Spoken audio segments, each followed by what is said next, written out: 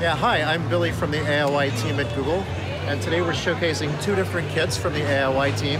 The first is the voice kit, which demonstrates how to use voice recognition and natural language processing inside of your Maker project, and also the vision kit, which demonstrates image recognition capabilities.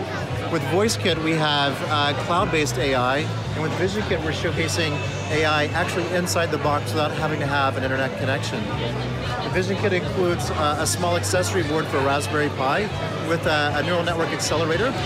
And so you can run the neural network actually on the chip inside the box at around 15 frames per second to detect different classes of objects that you care about.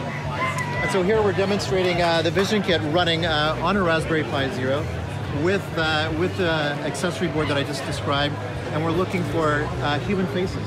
So as you can see from the dial, we have about 3 or 5 people constantly going in the background, and on the left we're actually averaging the facial expression and motion across the faces that it sees. So this is running at, I don't know, 15 to 20 frames per second, and it's constantly updating throughout the day. So it's kind of a great way to demonstrate how the neural network is running on the device. So you can see just a good idea on how you might use image recognition inside of your Raspberry Pi project.